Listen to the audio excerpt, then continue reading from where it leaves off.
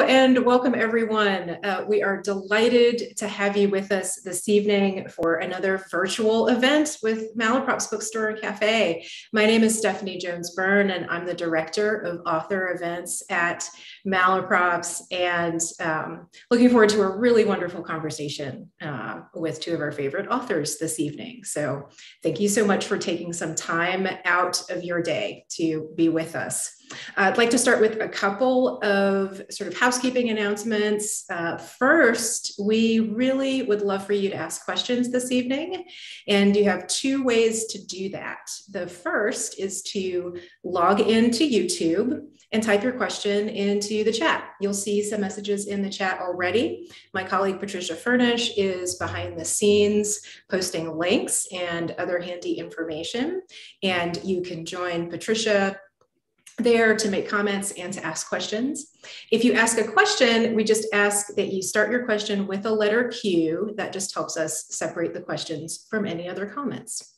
Your second option for asking questions is to send us an email. We have an email address just for that. You can send us an email at virtualqa@malaprops.com. That's virtualqa@malaprops.com, and Patricia will post that email address for you in the chat as well. The other sort of announcement, or rather request, is that we encourage you to support Malaprops with your purchases, and we thank you, and to also support the local independent bookstores everywhere. We know that one of the nice things about virtual events is that you can join us from across the country or across the world. We may not be your local bookstore. We are still thrilled to have you with us, and we encourage you to support the authors that we're talking to by buying their books. We just always ask that you shop indies first. Independent bookstores are places of community and not just commerce, and we appreciate you joining us in our community efforts. So thank you for shopping with Malaprops. Thank you for shopping with indies. Specifically this evening, we're going to be talking about the new book from Neal Thompson, The First Kennedys. And if you haven't picked up a copy yet, I know you're going to want to do that right away. And Neal was nice enough to stop by Malaprops earlier and sign copies. So if you do order a copy from Malaprops, you can get an autographed copy. And thank you, Neal, for doing that. So now it is my pleasure to introduce the two authors that we'll be speaking with this evening. So first, Neal Thompson is a journalist and the author of 5 highly acclaimed books, including A Curious Man, Driving with the Devil, and the memoir, Kickflip Boys. A former newspaper reporter, he's written for the New York Times, the Washington Post, Esquire, and many more. Neal's appeared on NPR, PBS, The Daily Show, CNN, and many more. He is now living out in Seattle, and we welcome him back this evening to our virtual event space to talk about The First Kennedys with our good friend, Denise Kiernan. Denise is an author and a journalist and producer and hosts Craft Authors in Conversation, a wonderful series of author conversations that you should check out whenever it's available as well. Her latest book is We Gather Together, which was published in 2020. Her last book, The Last Castle, about the Biltmore Estate here in Asheville, was an instant New York Times bestseller in both hardcover and paperback, and also a Wall Street Journal bestseller. She's also the author of The Girls of Atomic City, another New York Times bestseller, and has been published in multiple languages. And she lives right here in Western North Carolina. We are so pleased to have both of you with us this evening. Welcome, Neal and Denise. Hi. Thanks, Stephanie. Thank you so much. Thank you, Stephanie. It's so great to be here. Wonderful intro. I want to quickly say hi to Malaprops folks and Asheville folks. This is my former hometown of Asheville, even though folks are hopefully joining us from elsewhere. Malaprops remains one of my favorite bookstores on the planet and one of the best bookstores in America. So it's a thrill to be back, even though virtually, but back with my good friend Denise here in Asheville to do this. So thanks for joining us, and thanks Malaprop for hosting, and thank you for chatting with me about this new book. It's so good to have you back in the Asheville world. And it's thank you to Malaprops and to all indies. It's really hard to put into words how important indie bookstores are to authors, to readers, to people who just love this world. I feel so grateful to have Malaprops in my world. I know you do too. Yeah. And it's just great to have you here. And I'm so excited about your new book. Thanks. Thank you. Kennedys. And I'm excited to have you back in Asheville. First time in the house. In the house. First time in the house. Yeah. Nice to have you here in the Zoom corner, in the Kiernan Zoom corner. I've seen it virtually many times. That's right. And now you're actually here. We're going to have cocktails delivered shortly. It'll happen. Garcon is, we're going to wave him on. He's going to come on over. This book, The First Kennedys, the title alone made me think to myself, what is your first memory of the Kennedys? I grew up similar to you, but maybe not 16 years of it. I grew up Catholic school raised, half Irish, surrounded by Quinns and Murphys and O'Gormans and all these Irish Catholic kids. Full on 16 years of Catholic education. I was surrounded by families who probably had a bust of JFK on the mantle, like those families did. Ours wasn't one of them. My dad leaned right for many years. Now he's thankfully, thanks to Rachel Maddow, swung left. Just saw him in Florida. But, we weren't a Kennedy household, is my point. Mm-hmm. So I wasn't raised on the Kennedys, wasn't raised on this homage to the dynasty and the royal family and all that. But I describe it to your question, what's my earliest memory? It's in the opening pages of the book. My first memory is working for the Baltimore Sun, going to Hyannisport, Massachusetts to cover the death of JFK Jr. And that was my first sort of slap in the face realization of how important this family still is to many of us. Long after RFK and JFK have been killed, JFK Jr. dies and the nation weeps. And I drove back from that assignment, passed through New Jersey, where I was born and raised, and passed within a couple miles of the cemetery where my Irish immigrant grandparents are buried. And that confluence of covering JFK, going through my home state, thinking about my own past and my heritage, and being within a few miles of my dead grandparents, I thought, what is this all about? The Kennedys, the Irish history, Irish immigrant history in America. What do I care about my own Irish heritage? So that was the beginning of it. 1999. It took me many years, many false starts to figure out what is the story I want to tell here.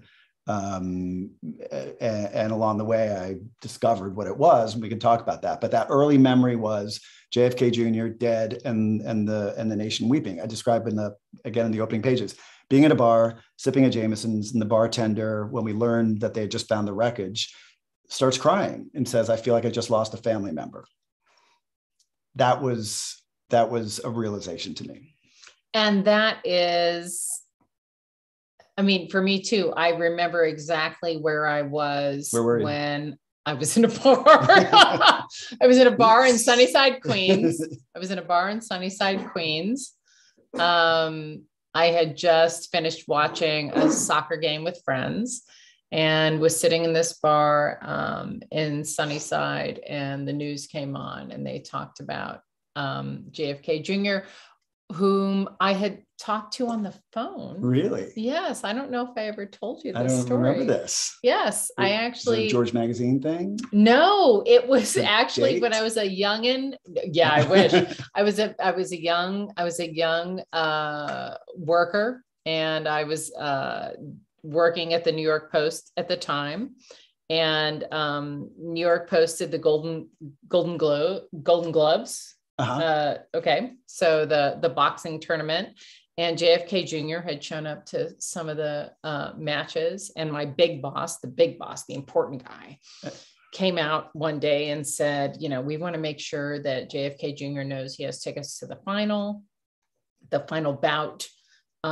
Track him down, Denise, track him down and make sure he knows he has tickets. And I'm thinking, what?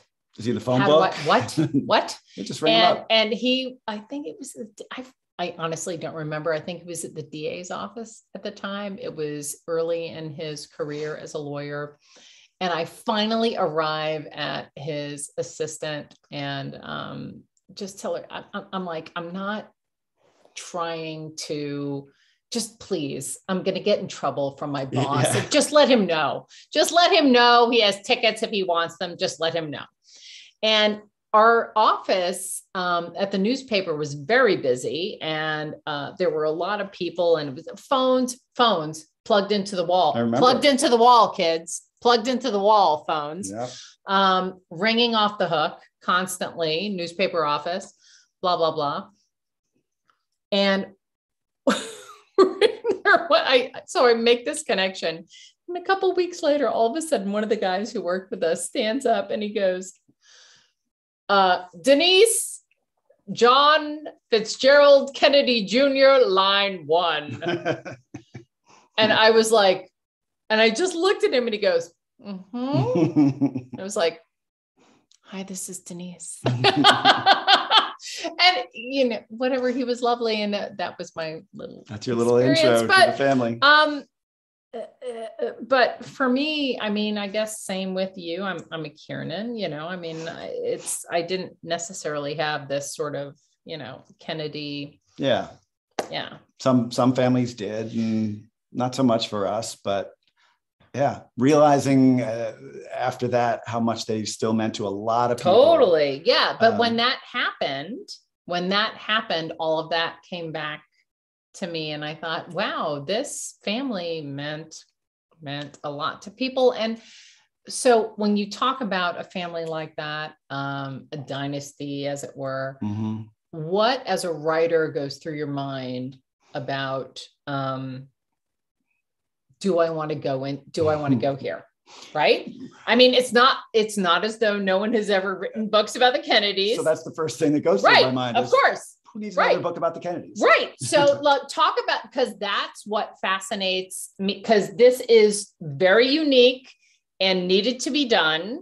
And this is fantastic, but we're seeing the final product here. Yeah, okay. Yeah. So we're seeing you going through that process. So let's take me back to the beginning of that, when you're like, oh my God, should I be doing this? There were many moments like that. Yeah, no, you're right. I mean, there have been millions and millions of words expended on the Kennedy family. And there are many aspects of that family that I don't give a shit about. Like, I don't want to, I didn't, even though he's on the cover and we can talk about that, I didn't want to write a story about Joe Kennedy. I didn't want to write a story about, you know, there's just been enough said.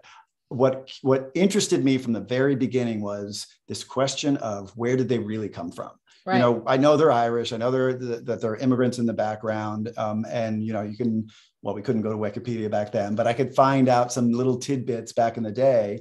And it interested me, it intrigued me, knowing that I came from Ireland, you know, 2 generations in.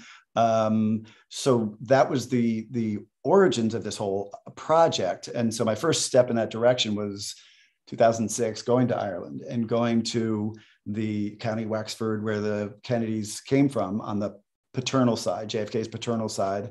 Both his great grandmother and great grandfather came from County Wexford. So I went to the town where the Kennedy side came from, and that property's still in the family. It's still a farm with, you know, at least one of the old buildings that was in existence in the 1840s when Patrick Kennedy left during the potato famine. So I got intrigued back then, but I still couldn't convince myself that anyone would care about going back that far, or that there was enough of a compelling story to tell. So I kept putting it aside. Other books kept getting in the way. Moving to Asheville got in the way, and spending years here working on a number of other books. 2016, we elected someone to the highest office of the land who succeeded by going after immigrants, by aggressively claiming that we're not a nation of immigrants, or maybe the good ones, maybe the white ones, maybe those from Norway. And we had all these like crazy, to me, it sounded like at the time, now we're inured to it, but at the time it felt bonkers that we're having these different conversations about immigration and the value of the immigrant, and what they've contributed to this country. Something got triggered again then, where I felt like, okay, the Kennedys are an immigrant family. I mean, any number of presidents, Trump himself, his family, his wife, it's just doesn't make any sense, but it reignited my interest in going back and finding out more about the early Kennedys, not just who they were and, the escape from Ireland, but what was life like for them on the ground in America at a time when I knew, in broad brushstrokes, America didn't want them, just like America doesn't always want immigrants now. But back in the day, back at that time, mid 1800s, the Kennedys were part of that first wave of Irish immigrants, many of them fleeing the potato famine and then just economic hardship after that. They were the mass of refugees coming here, looking for a safe haven, looking for a new place to start a family and a new life. And we didn't want them.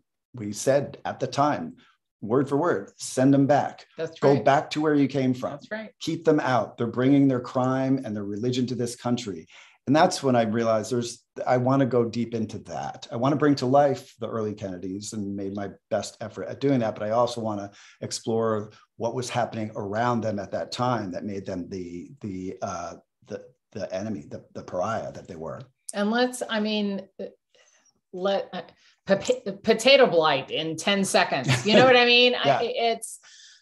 Let's talk about what the experience for an immigrant at that time was, where they were living, what the experience was, the journey coming here, and what the experience was when they arrived here. Yeah. Those are three distinct stages, all difficult and horrific in different ways. Yeah. Yeah. 10 seconds each one. Yeah, go. First potato blight. Okay. Life in where Joe? Garcon. We love you. We're supposed to have cocktails now. And they're themed to the book. They're themed to the book. I mean, we have cocktails themed to this book. So potato famine, Ireland was owned by England, right? Like very few Irish people owned their own land. They were tenant farmers on their own land. It used to be theirs. England conquered Ireland, took over everything. And most people, like Bridget Murphy Kennedy and Patrick Kennedy, who we'll talk about, grew up on farms that were leased from absentee English landlords. Yeah. So they were beholden to the English. Many Irish got their primary sustenance from the potato because it was cheap and easy to grow, where they would sell their main crops to cover the rent. And look at here he is. Oh my God. Look, a guest appearance by Joe. Say hi, Joe. What a surprise. This is award-winning author Joseph Denise saying hi. Okay, hi. All right. And this is, what is the name of this drink? It's the Ward 8. You have the Ward 8. The Ward 8. Named after the 8th Ward in Boston. Which we'll get to. Cheers. We'll get to. Thanks, Joey D. Cheers. Thanks, Joe. Do you have the recipe? Oh, yum. Oh. Way to go, Joe. Thank you, folks, for indulging our little cocktail. So potato famine hits. All the potato crops across the country are wiped out.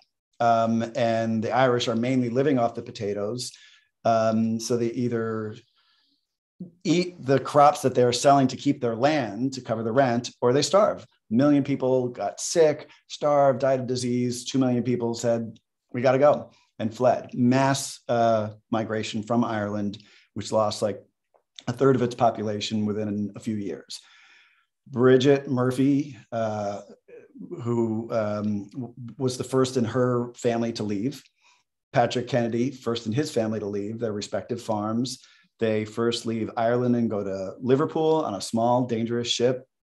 Liverpool is just teeming with tens and tens of thousands of Irish refugees trying to get out and find a ship to take them somewhere, Canada, America, somewhere else.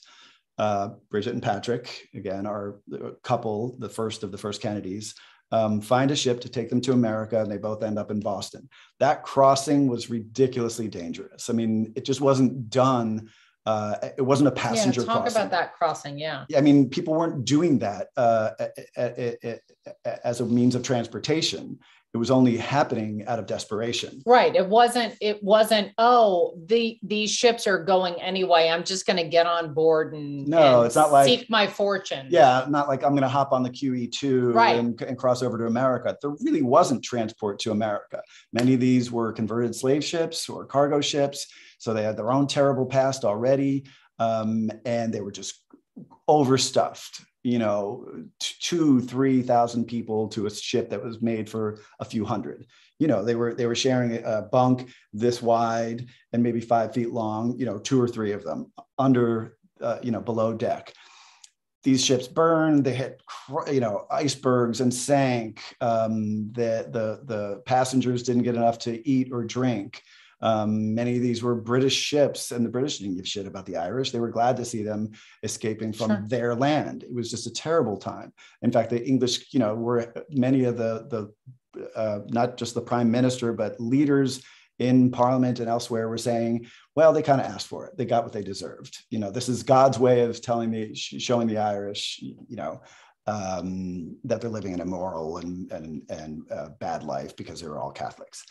So crossing was dangerous. I describe in the book, these diaries of people describing plunk, plunk, plunk, all the way across the Atlantic, bodies being wrapped in sailcloth and thrown overboard, kids being born at sea. They last a couple of days because there were no doctors on board, tossed overboard. So already this crossing toward a hopeful new life is not very hopeful. It's terrifying. Then when Bridget and Patrick and these other waves of Irish immigrants make it to America, in their case, Boston, surrounded by tens of thousands of their countrymen, no place to live, no jobs. And then, just beyond that, melee is old school Boston saying, we don't really want you here. Go back where you came from. Right. It was just, it was terrible. And it was the first time America had experienced that type of large scale refugee influx, and America didn't want it. And I try to explore in the book how that is reflective of our entire relationship with people from other places since the beginning of the colonization of this country. And so the discrimination and the hatred that Bridget and Patrick and other Irish immigrants face was, I knew it existed in general terms, but when I learned more, I was just shocked at how bad it was and how people just hated the Irish, hated Catholics, conspiracy theories, secret clubs and secret handshakes to try and, conspire to, keep them down or out, or, a political party, the Know Nothing Party, created just to combat Irish and Catholics, keep them out of elected office, prevent them from becoming citizens. So Bridget's life was pretty hard back in Ireland. Potato famine made it harder. She takes this big risk, crosses an ocean at a time when that wasn't common, and then comes to a city that in her mind was probably a hopeful place, and really, they hated her. They hated her. Yeah. Yeah. And what's interesting, what I think will be fascinating for people is that when you think about the Kennedys, you think privilege, and you think wealth, and you think glamour, and you think all of these things. And what you learn in your book is, no, this is all of those stories. There is a very humble, painful, tragic, difficult beginning to all of this. Yeah. And that there are so many and it's, it's hard because, you sort of want to dance around it's a surprising story in a way. And at the same time, there are these families in the United States, these names that conjure up images of wealth and comfort and all of these things that we want, and then you realize that when you go back far enough, these folks came from very, very, very difficult beginnings. And that's, I mean, to me, that's the most wonderful part of this entire book. At the same time, as a writer, when you think about tackling a topic like, yeah. Yeah. Yeah. Okay. Yeah. Cheers. Okay. Thanks for joining us. When you think about a topic like the Kennedys, what as a writer do you ask yourself to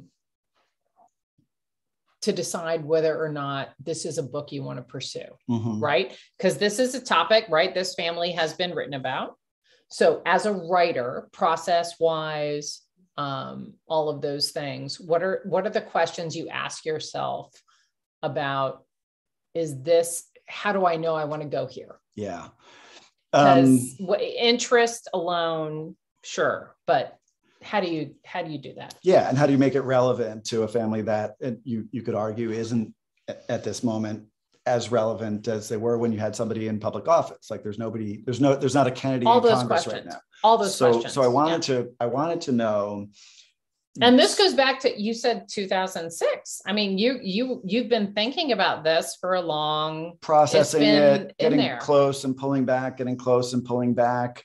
You know, we discussed the immigrant experience. That was important to me, to show what the immigrant experience was like for a family that we think of, as you put it, as the epitome of style and wealth and power and all these things. And I wanted to know, did they really come from nothing? And as it turns out, they came from nothing. They came, that family could have, ended so many times during Bridget's first decades in America. Oh, and I'm sorry to interrupt you. Yeah. Talk about Bridget as a noun. Yeah. So, please, because I mean, there's so many amazing things that come out of this book. Little tidbits. For any of us who, I'm half Irish, half Italian. So, I mean, I'm an immigrant kid, several generations ago, but 20th century. And there's so many amazing things that come out of this book. So talk about Bridget as a noun. Yeah, it was fun to discover this. So, in Ireland at the time of our Bridget here, Bridget was the most common name in Ireland because of Saint Bridget, who is this patron saint of, you name it, bartenders among others, but which I love. The poor, sailors, I think. And she's revered to this day in Ireland. There's St. Bridget's Day, celebrated every spring, I think in early February it is. So super popular name in Ireland, and a name that represented a lot of things. There's some mythology around whether she was an actual saint but her what she represents in Ireland is greatness and strength. And then when these Bridgets, like our Bridget, gets to America, because there were so many of them, they're all named Bridget, and they all end up working as maids. The name Bridget and maid became interchangeable, as did the nickname or shortcut for Bridget, which was Biddy or Bridie. All those things became the synonyms for maid. And I don't really fully explore this till the end of the book. But my grandmother, Irish immigrant grandmother, came here in the 1920s. Bridget worked as a maid, but when she got to Ellis Island, she changed her name to Della because she didn't want to be known as a Bridget. A Bridget. Even though that's what she did. Right. So, that's how our Bridget in this story started, working at the lowest rung you could find, pretty close. And then her ascent is just remarkable to me. Loses her first son, John F. Kennedy. Can't be buried in Boston because they won't allow Catholics to be buried in the city. She has to bury him in Cambridge to the west. Loses her husband, 10 years after they land in America, and is left with 4 kids, widowed and alone, working as a maid. That's a pretty low start for what we think of as the beginnings of the Kennedys. No, that's what was amazing to me is we think about this family as wealth and privilege and greatness. And this is someone who arrived in this country and was associated with the lowest of the low. Yeah, they were the scum. lowest of the low. They were called scum and treated like scum. like other subsequent generations of immigrants were and continue to be. But, at that time, she was the scum du jour. Right? And there's a modern day relevance to that. I mean, how we look at, there's a modern day relevance toward immigration that still is sadly pervasive. Yeah, today. And what I realized, my wife, Mary, who she likens this sort of nativist, anti-immigrant attitude to herpes. Mm-hmm. It's always there. Sometimes it's in remission a little bit, but it's always just below the surface, and then it pops out and it's really ugly again. And you see that across time, going back to the beginning, way before the Kennedys. But to your question about what about the Kennedys did I want to explore? Mm-hmm. It was the immigrant piece of the story, but I also wanted to get a sense of what was it about those early Kennedys and those early decades in America as the despised, outsider that shows up later in the Kennedys that most of us know and think of as the capital K Kennedys. For example, what characteristics in Bridget and her son PJ and PJ's siblings, his sisters, what trickled down to JFK and RFK and the Kennedys that we know? I wanted to get a sense of, if you trace the better known Kennedys backwards, did they get something, DNA or characteristics or traits or qualities or sensibilities from the immigrant experience? And that's a little bit speculative. There's some sleuthing that I had to do to try and find those lines that connect immigrant Kennedys to 20th century Kennedys. I'm glad you mentioned the word sleuthing, because one of the things I wanted to talk to you about was the incredible amount of detective work you did in this book. Even just, you can't dissociate alcohol from this book, as you can't from this discussion, but that's why it's relevant. Yeah. There was so much that you had to look into, bars and places and locales and ships and all of that sort of stuff. You did an incredible amount of sleuthing yourself. Talk a little bit about that, because that was that's one of the things that I found quite remarkable about this book. Thanks. I'm good. I'm glad writer to writer. I'm glad that comes through, because that's, you see that and you're like, as a reader, as well as a writer, like going into that world from that perspective and what am I going to find? Where am I going to go? What can I figure out is very enticing. And I love that. I could get lost in that stuff. Totally. You have to find that discipline to stop. Mm-hmm. Okay, I learned enough about the Irish potato famine. Stop, write it, move on to, the know-nothing period of the 1850s. You had stuff that was hard to find out, like bars and locations and all that. Yeah, there was a lot of on-the-ground research in Ireland, in Boston. And then I discovered, to my surprise, especially when COVID kicked in and we couldn't travel, how much is online. I had no idea. We're both old school journalists, right? Yeah. Pre-internet journalists. Right. And I think I'm kind of tech savvy, but when I was forced to stop traveling to Boston and, walk the streets of East Boston and go to courthouses and libraries and do some of that research from home, there's just a wealth of stuff, unbelievable stuff available online. Newspapers.com is one example that I was on probably every day for a year and a half. I visited newspapers.com and would do a little searching. I found PJ Kennedy is the son of Bridget and Patrick Kennedy. I found the printed public notice of his first application for a liquor license for his bar in South Boston. Yep. I found most public notices for any time he wanted to open a saloon. Anytime he was involved, he became a politician. Anytime he was involved in some legislative debate, I found those articles. found court records, found legislative documents, found genealogical records, passenger ship records, a lot of it online, which was kind of a thrill and a little bit overwhelming. But I felt like I just had to find the right little bits and pieces to bring this kind of world alive, partly because Bridget didn't leave behind a diary. Right. And then you do all that work. And then as a writer, you have to cull what you've found. Yeah. And when you've done the work to find it, it can be that much more difficult to say, God, I worked so hard to find that, but it probably shouldn't be in the book. Exactly. And so how do you, I mean, that's, there was so much of that went into this book, that sleuthing, that discovery. And was it, I mean, challenging to just sort of say, well, I found this thing, but I can't probably put it in. I know. It's the, kill your darlings concept. And there were many darlings that I just, shoot him in the head. Right in the, all done. Right in the nugget. Gone. But I wanted it to be a fast read.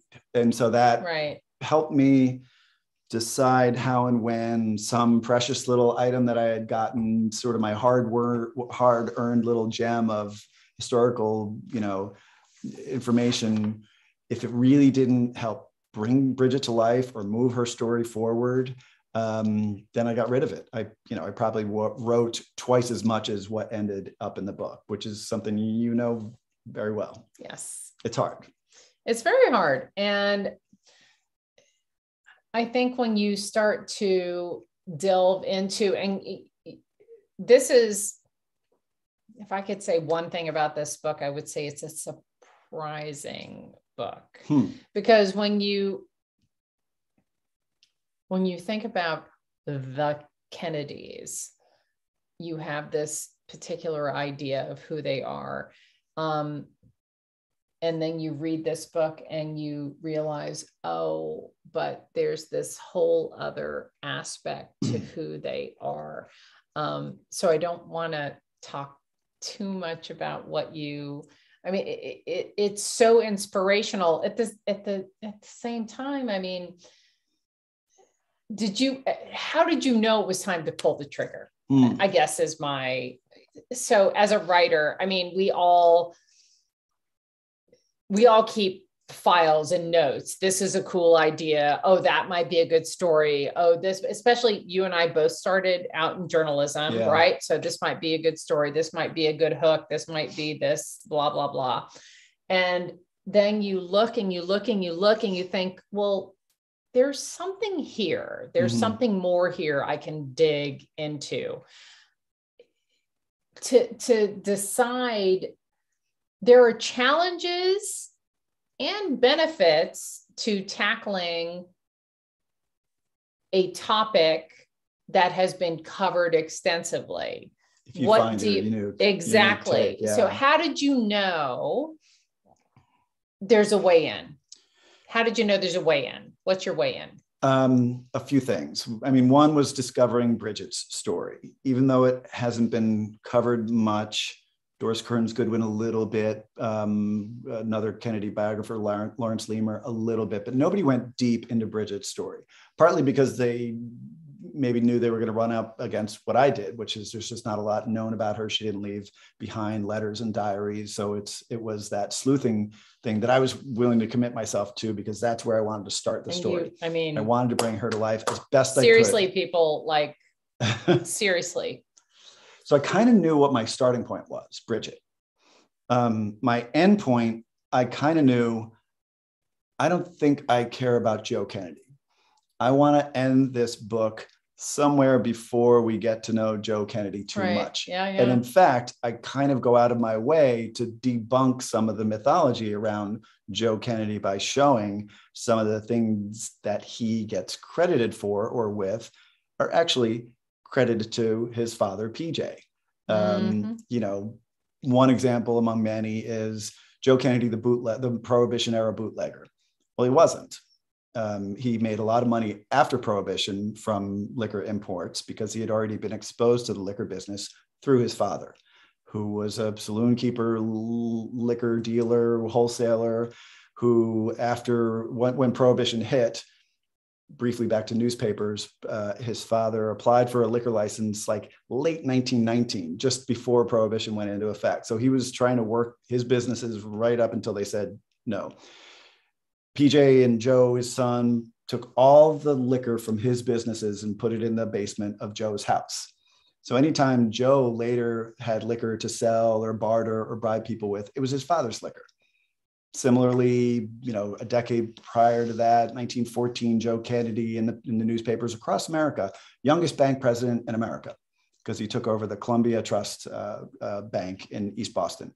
It was Daddy's bank. It was PJ's bank. It was started by his father a decade before that. So all these little bits and pieces about the mythology of Joe Kennedy, the up from the bootstraps, poor East Boston kid, were bullshit. He was born to great privilege. His father had the means to send him to Boston Latin School and to Harvard.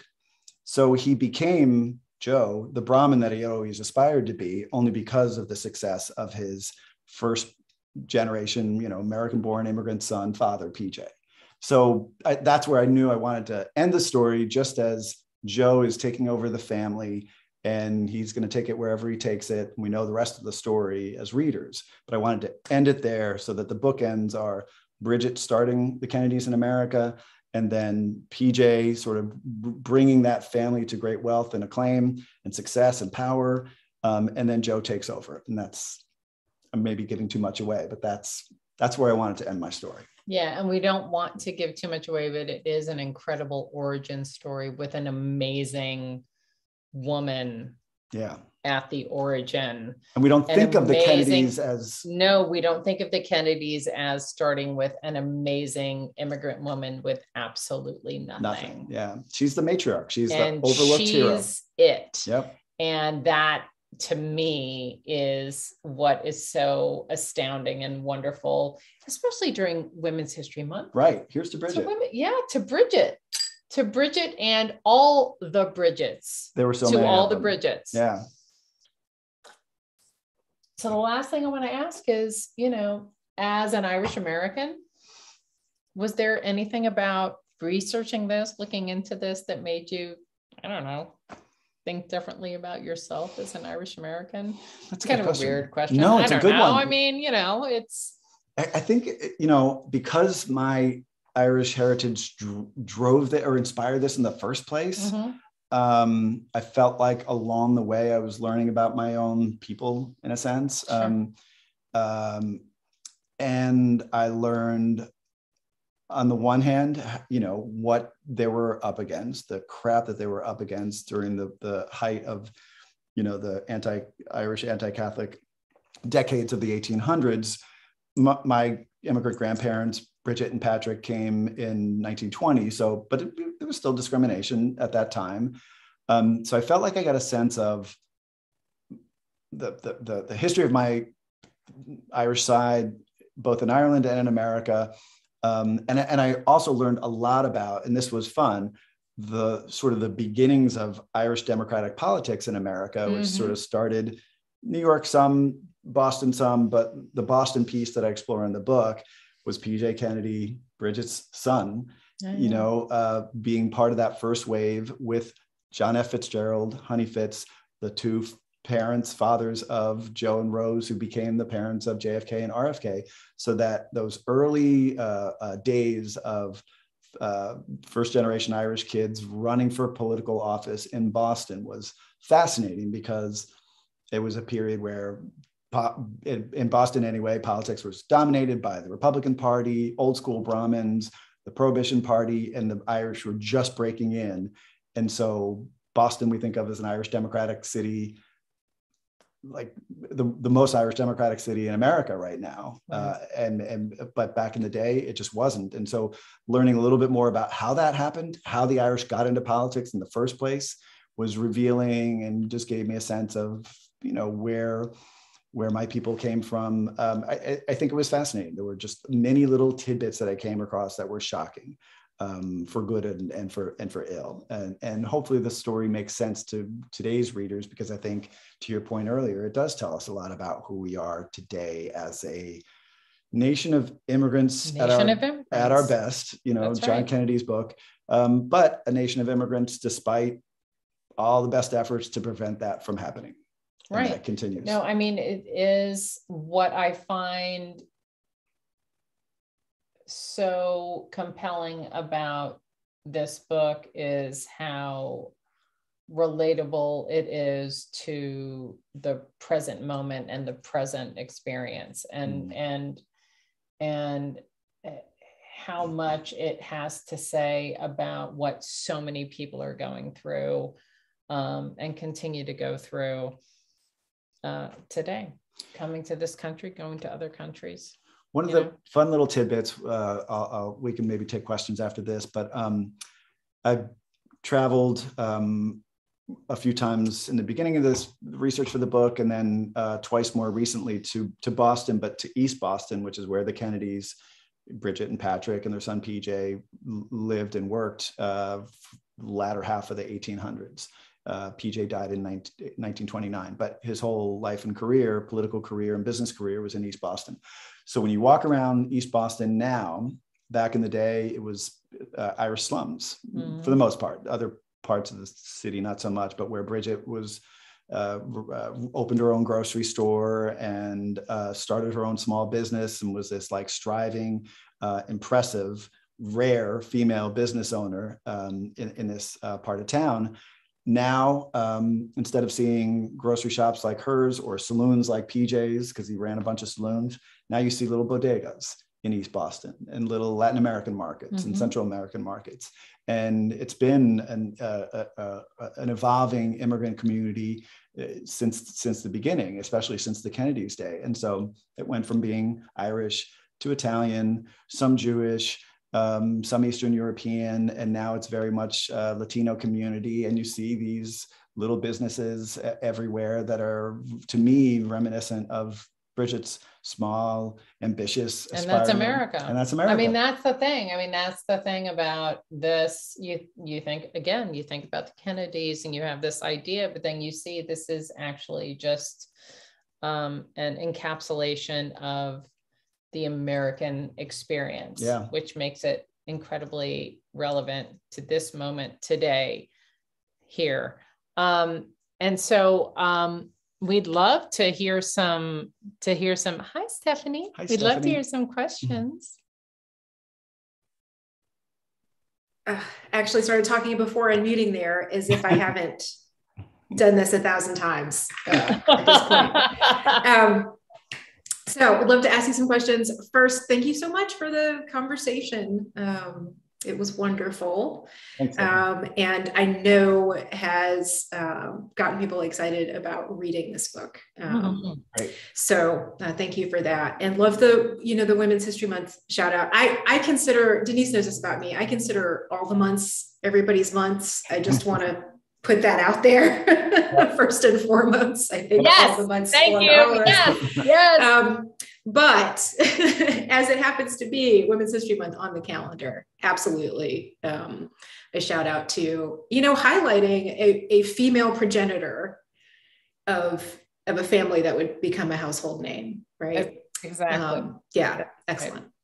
I also want to give a shout out to your wife, Neal. I can't let go in my brain of likening anti-immigrant sentiment to herpes. Go Mary. There's a little. I mean, and especially know Mary. I mean, that's like knowing Mary is, and especially, and that's so particularly apt in light of the, one of the most glaring hypocrisies that we inhabit in terms of how we came to be in this country, how anybody came to be in this country, right? I mean, Buncombe County, to its credit, recently acknowledged that this land is stolen, stolen from the Cherokee. And that's true of so much of our space. And then, so the fact that we do have these repeated infections, and this constant sort of ongoing layer of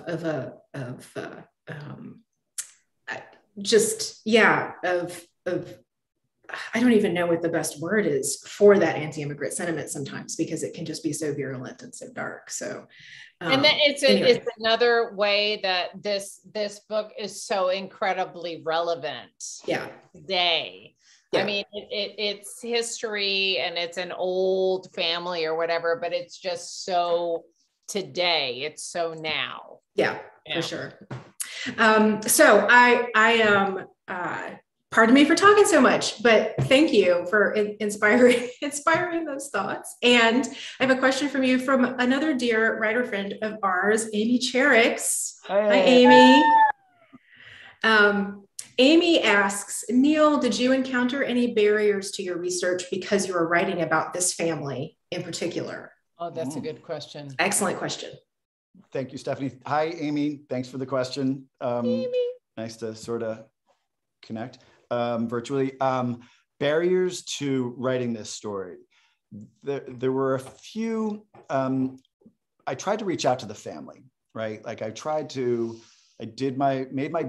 it my best shot. Wanted to let any family member who I could find a way to connect with know, I'm trying to go back and tell the origins of your family. If you have anything to contribute, any family lore, any history, any tidbits, any documentation, any letters, let's talk. I'd love to have it be part of this book. This is not, a slam on the Kennedys. It's not a dig. This is really trying to understand where the family came from. And a few family members were as cooperative as they could be, and they were gracious.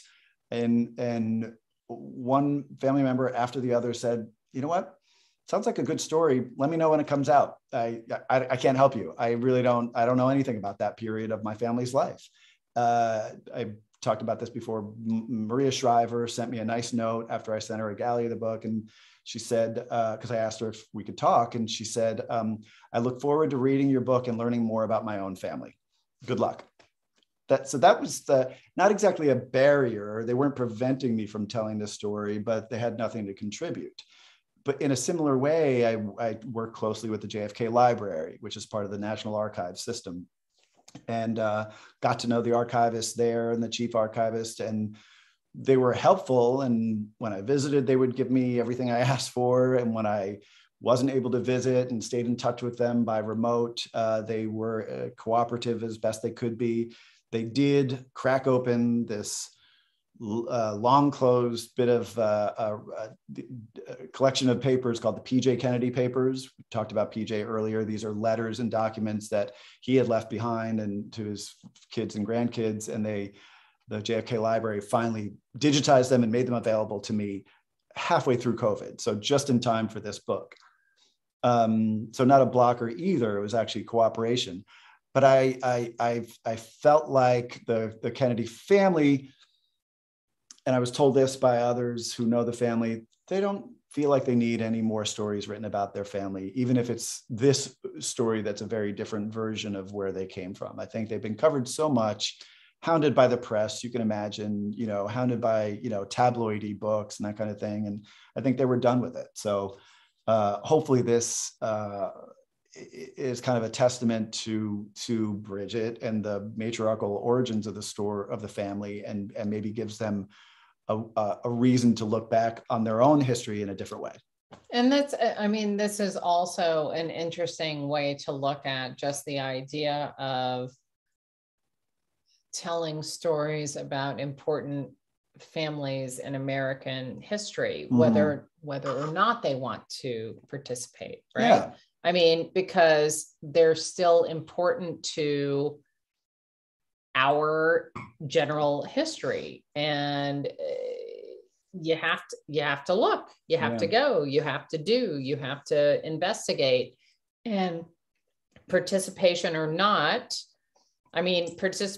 participation is great, but sometimes not having you can't stop, right? Yeah. It's still important. Yeah. A story like this is still important, I felt like bringing a new perspective to a family and its history, a family that we thought we knew, and shining a totally different light on a aspect of that history helps us understand that family more broadly and more fully. Yep. And hopefully understand our country's history. Whether or not permission, right, exactly, right, yeah, is granted. Yeah. Okay. And I really appreciate the question again, Amy, thank you. And the answer, because that was actually something I was curious about. I was curious about how much the modern day Kennedys knew of this history that you're telling. And if they, because one of the, I feel like part of the image we have of the Kennedy family is as one that feels very far removed from anything humble. Right. Yeah, right. And so I was curious how much of this they actually knew.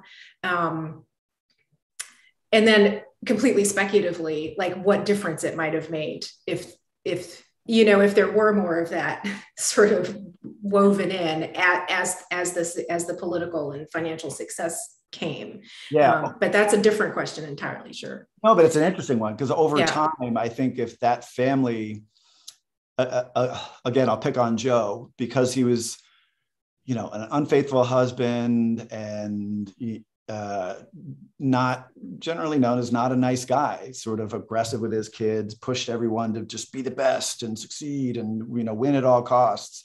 There's nothing, second is losing, coming in second is losing, those kind of things. He was not a great role model, an important figure, sure, historically, but I feel like because his story dominates the mythology of the Kennedys and the mythology of Camelot, we lose the female stories and we lose this origin story of Bridget's.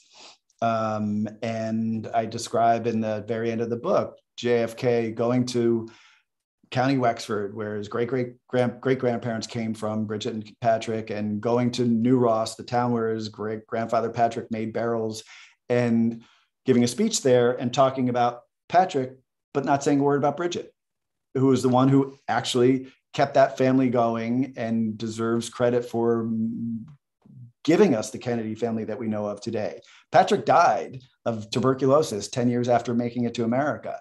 I mean, bummer, but Bridget's the one who kept it going. And instead, when JFK gets to Ireland, he gives a shout out to Patrick, not Bridget. So, just an example of the sort of male-dominated, male-centric aspect of the story throughout time, overlooking the females. Yeah, for sure. Yeah, now I can't help it. Maybe that's an alternate history novel, like who the Kennedy family might have been had they embraced that. Oh my God, yeah. The matriarchy a little bit. How we might have been as a country. That's one of a nice speculative fiction trope. I know that it's been done, but so I have one more question before we're actually almost out of time. It's been such a lovely hour. Another Patricia is asking, where did PJ's drive come from to achieve a life so different from that of his parents? You alluded to Joe being like instilling that drive in a terrible way, but hopefully that wasn't the case for PJ. It wasn't. And I appreciate the question because I think we talked a lot about Bridget and she deserves it. PJ, who comprises kind of the second half of the book, we didn't talk about as much, and his story is just remarkable to me. I think his drive came from Bridget, right? Like he lost his father when he was 10 months old. So he was raised by his mother, his three sisters, his aunts who came to America first. A quick aside, more Irish immigrant women than Irish immigrant men came to America during the 1800s, the only ethnic group where that was the case. So Bridget and PJ's aunts and the women he was surrounded by were a huge influence on him. They came here, took those risks. They were a spunky bunch, started their own businesses like Bridget did. So I think he was deeply influenced by the women in his life, became a successful saloon owner, as we talked about, and ran many businesses over time, became an influential politician. But he was also someone who is known as for caring for and helping his constituents and his neighbors. Like I have a quote from Joe late in the book complaining about his father loaning too much money to people who were in need, right? Like Joe would have kept the money. PJ gave it away. gave away a fortune is how he's been described. So he was someone, again, I think because of Bridget's influence, who did everything he could as a politician, as a bartender, as a businessman, as a real estate guy, to give back and help other people, especially his people, Irish immigrants. So I think that sort of humble, to use that word in the title, the humility comes from him, and you see some of it in his grandkids, none of it in Joe. Interesting. Thank you for that. Yeah, that was also another great question, and a lot of insight just in this hour. But we will encourage folks to read the book for a lot more. So as we wrap up, thank you, Denise. The First Kennedys, The Humble Roots of an American Dynasty by Neal Thompson is the book we've been talking about this evening with Neal Thompson and Denise Kiernan. And Denise's most recent book is We Gather Together. So thank you to everyone again who's been with us. And thank you so much to Neal and Denise. I want to give you the opportunity for any last words before we say goodnight. Just thank yous all around. Thank you for doing this. It's great. It's great to see you again. It's been a while. Joe, thanks for the cocktails. Thank you, Joe. But real quick, we didn't mention the cocktail. It's called Award 8. Yes. Named for the 8th Ward of Boston, which was one of the wards that these Irish politicians took control of in the late 1800s. PJ was the boss of Ward 2, but this cocktail is Ward 8. But I wanted to say thank you to you, Stephanie, and to Patricia, and to Malaprops for hosting this and for being just such a great supporter of writers and good stories. Thank you, Indies. And I hope folks who are interested in the book will pick up a copy if you're local from Malaprops, or order it for delivery from Malaprops, because I signed a few today, and I know a lot of Denise's books are there too. So I hope you guys will support Malaprops and other indie bookstores. And thanks for tuning in. Thank you for that. Thank you both so much. And everyone, please stay safe and well, and we'll look forward to seeing you again in whatever fashion we can. So good night, everybody. Thank you. Good night. Thanks, everyone. Thank you. Bye. Okay.